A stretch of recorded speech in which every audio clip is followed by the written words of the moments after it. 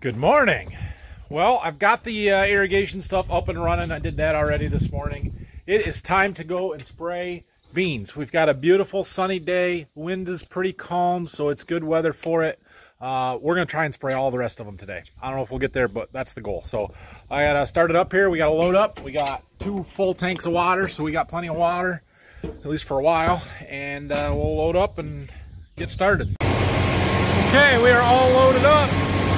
I mixed up enough for 80 acres. This first field we're going to, it's 10 miles, one of those, but we can do it all on one trip, one fill. We don't have to take anything down there, so it'll be okay. It's just gonna take us a little while to get there and back. So here's what we've got here. We've actually got 3 separate fields. They add up to 81 acres. The small one right here, another one over there on the other side of the lane, I think there's 34 acres, and then the one in the back that's like 30, 32, something like that, and then this was whatever's left, 15, something like that. So yeah, this one won't take very long, and we'll jump across the lane, and then we got a ditch there, we gotta go across the bridge to get to the back, and that one's kind of odd shaped, so we'll finish up back there. So these beans here are a little bit more up and down than the ones we sprayed down to Berkey last week.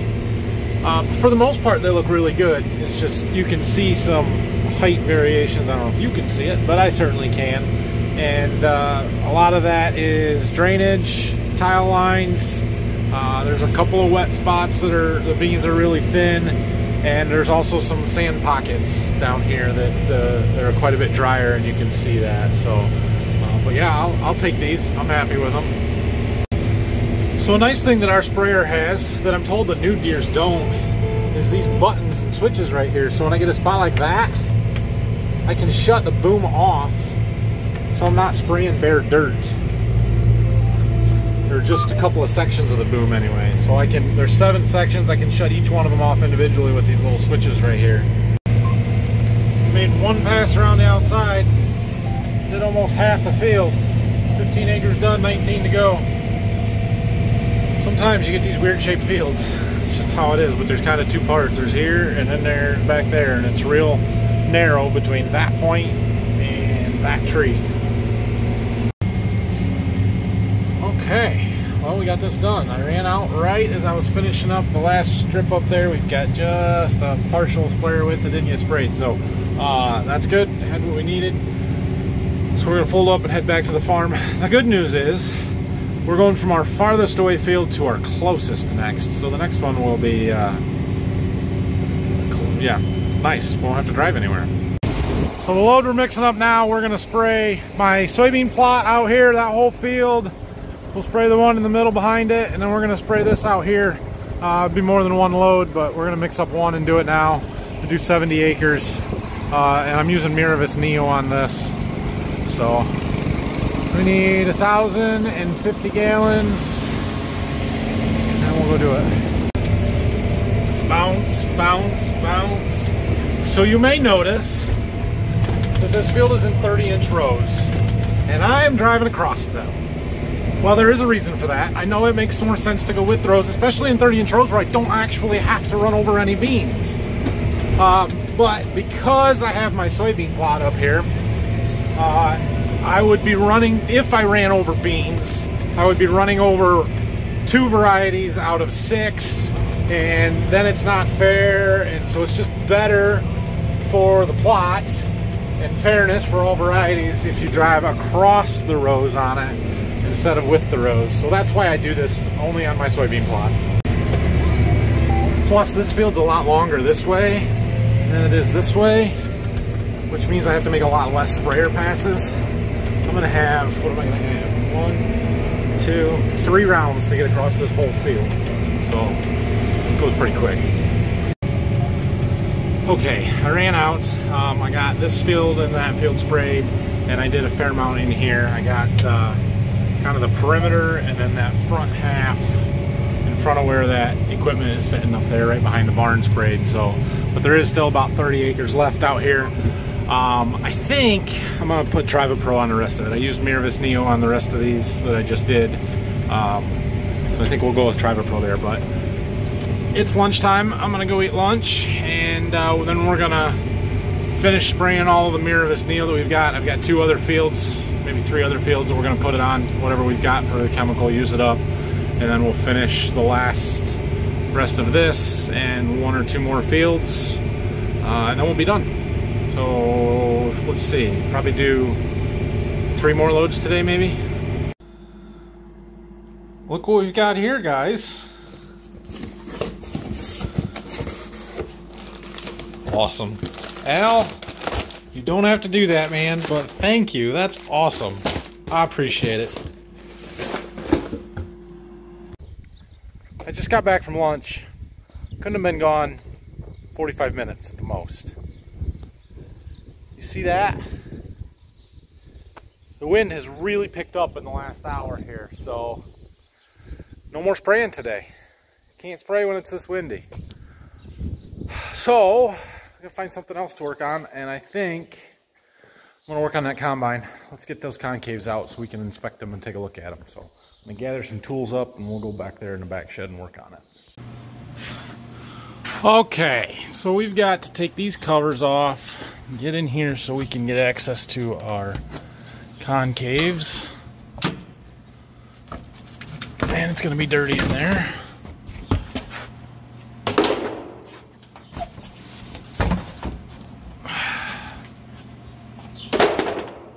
Okay, so we're gonna take all of these out. There are 6 of them in there. We had to take these 2 out and change them to this style for corn and beans anyway. And we need to inspect the rest of them and make sure that none of them are bent. Basically these pieces in here. I had a couple of them last fall when we were changing them, or last winter, that we noticed were bent on them. So we need to take them all out, look and see, and then we'll put all that stuff back in once we get them all fixed. So basically, to get them out, I've got to do some stuff with the computer and the cab. I've got to stick a piece of cardboard under here and lower this as far as it'll go, and then we take these bolts out, and there's a pin on the other side. I think they're bolted together there. We got to take those apart, and then they'll slide out of there. It's not terribly hard, it's just not really fun either, so we'll get it. Okay, well, I got those bolts out of this plate. I need to get a pair of pliers to take this cotter pin out so we can just get that whole plate out of our way. But there you can see the rotor. These are the threshing elements that kind of grind the crop against our concaves. That's what separates it from the, you know, gets the wheat out of the head, the beans out of the pods, the corn off the cobs. That thing spins around really fast. That's how it works. So, all right, I'm gonna go get a pair of pliers. All right, we got that plate out. Now we've got to go around the other side of the combine, take those black covers off on the other side to get the pins that are holding those concaves in. Okay, so here's what we've got on the other side. We've got a pin, and then that piece that locks it in, so it holds it onto this bar. Now that one would slide out, except for that it's bolted to the other ones, but we'll do that. We'll get it. So I'm going to pull all of these, and then we'll see if we can't slide them out that way a little bit, maybe make it easier to get those bolts underneath out. Although just looking at them, I don't think that's gonna work. I am finally starting to make some progress. It took a long time for me to get those bolts that bolt them sections together out. But I got one. That one's loose. This one, the nut, there's one bolt that's holding them together yet, but the nut is off. I just can't get the bolt out. So now that I got this one out of the way, I should be able to get them apart. And then this one is loose as well. And then the front one, obviously. So I just got to get them pulled out here. Okay, there are the concaves in the order that they came out. I'm going to take that whole pallet up to the shop to inspect them, and if we got to take some of them apart a little bit. So there you can see in there a little bit. This rotor spins like this really fast. There's a flighting on the front that kind of feeds the crop material into it. It separates the grain from the plant material here, basically threshes it. And then as you get towards the back, it's got those fingers instead of these threshing elements. And that just is to stir it up and mix it and get everything separated so that the grain falls through the grate on the bottom and down onto our sieves. And the stems and the straw and everything else just goes right out all the way through the back. Back through there. So that was what we needed to do to get ready. A quick brief preliminary inspection of these shows that we definitely have more bent pieces. This one here is for sure bent. This one here is badly bent. We've got 2 more of this style in the shop. Basically, you can see there's 2 different styles of concaves here. We've got what they call the max round and the max thresh. This style is a little bit more aggressive to help thresh the grain out and stuff, especially in wheat and small grains. You need that more aggressive concave in there. And so we switch numbers 2 and 3 here. For wheat, we put the aggressive ones in. Then for beans and corn, we put the round in there. So we leave 1 aggressive one in the front and then 5 of the round bar ones. And that does a pretty good job. So these are not stock John Deere. These are aftermarket. The advantage to them is that they are half the width of the stock concaves. So they're lighter and easier to change. And you only have to change 2 of them, which would be equal to 1 of the other concaves instead of 3 of the big heavy ones. And I'll show you, those ones are sitting up here on top of our little kiln room. So those are our old ones. There's actually 6 of them up there. So those ones are, you can see the round bar, they're almost identical, well, close to those round bar convex ones. They're just twice as wide. And then these ones in the front here are the small wire concaves that we used for wheat. So we would have to change all 3 before we got these convex ones. So that's the advantages. You don't have to change as much. They're lighter when you do. They're supposed to do a better job. At this point, for me, that's a little bit debatable, and I'm now questioning the durability a little bit. But Condex has contacted me. They've reached out about replacing these and stuff, and so hopefully they'll make it right. I'm not going to say anything bad about them because they are taking care of me. So hopefully they've improved the style maybe a little bit or something, and they will hold up a little bit better, because that's 1 year's use, basically. We put these in the winter before we did wheat a year ago. So they've done wheat, corn, beans, wheat, and we didn't even plant half of our corn acres that we normally do last year. So I don't know what happened. I don't know why they bent, but I hope that they've got it fixed. Okay, so here's my other 2. There's the ones I just took out. You can see this one here is really bad. That should not be sunk down in there like that. In fact, the problem is I don't have a new one to know exactly what it is supposed to look like. I don't know if they're all bent a little bit, or that one's bent really bad and this one's bent a little. You can see how this one's almost above flush there. Of course, that's loose, but this one is pushed way down. That one's almost flush. This one is flush. I don't know. I feel like a lot of these are bent. That one's bent. This one's bent. That one maybe. That one's okay. That one's maybe okay.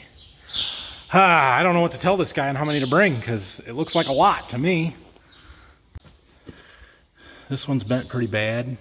This one, I feel like this whole concave, these are all pushed down. I don't know. I'm glad they're coming to look at them. It's really wearing on that weld there. Except for this one. No?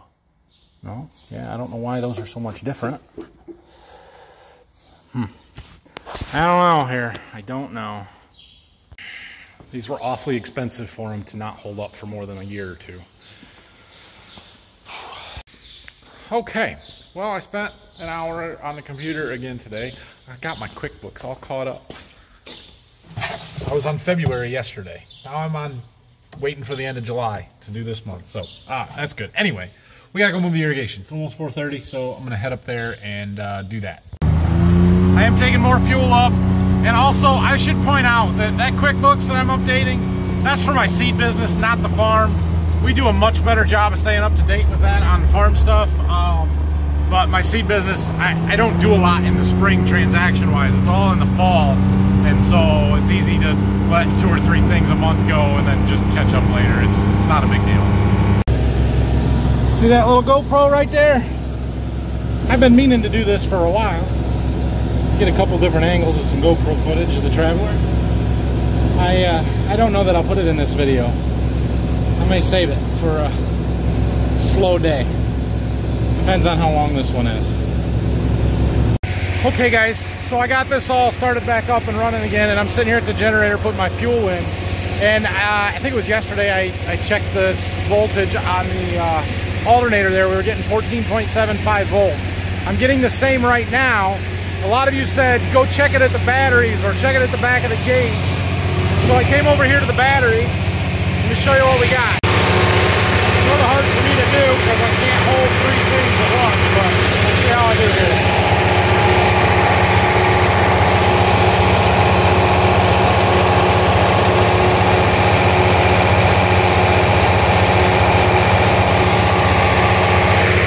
I don't know if you can see that or not, but it was 13.42. With the battery. Okay, so if we've got 14.75 at the alternator, but only 13.42 at the battery, what's going on? And I know it could be a wiring something, but why then does my gauge still say 10.5? Help me out here. I would try and get to the back side of that gauge to test the wires on the back of it, but I don't have the right Allen wrench with me here to take these bolts out and fold that cover down. It's hinged here, so I can't do that right now. Okay, well, that run that we just started is gonna get done at about 9:30 tonight. It's the shortest run in the whole field. It's only a 4.5 hour pull, and I slowed it down to get it to be 4.5. So I'll go back up then, and the next one's gonna be a full overnight pull, which is good. But I'm going home in the meantime here for a few hours. So I think I'm just going to end it today here. So have a good night, everybody. If you have any questions and comments, leave them down below. Let me know what you think about that voltage stuff and that gauge and everything. And hit the like and subscribe buttons for me if you would, please. Tomorrow is my Golden Harvest virtual kickoff meeting, which I'm not super excited about. Half the reason you go to these kickoff meetings every year is for the social interaction, being able to talk to other people, which I can't do like this online. It's the whole country. I'm not very excited about it, but I've probably got to listen to that, and it goes from 9 to 4, which is going to kill most of the day. So I haven't decided if I'm going to pull it up on my phone and put some earbuds in and just listen to it while I still do other stuff, or if I'm actually going to sit in front of my computer and try and watch and listen to this meeting. But I've got to do that, and it may severely limit my ability to make a video tomorrow, especially if I'm just sitting in front of a computer. So I would like to keep spraying, especially if it's calm in the morning and I can keep getting that done. But other than that, I don't know what else is going to be going on. So there may or may not be a video tomorrow, but that's why. So anyway, thanks for watching. Have a good night. We'll see you at some point.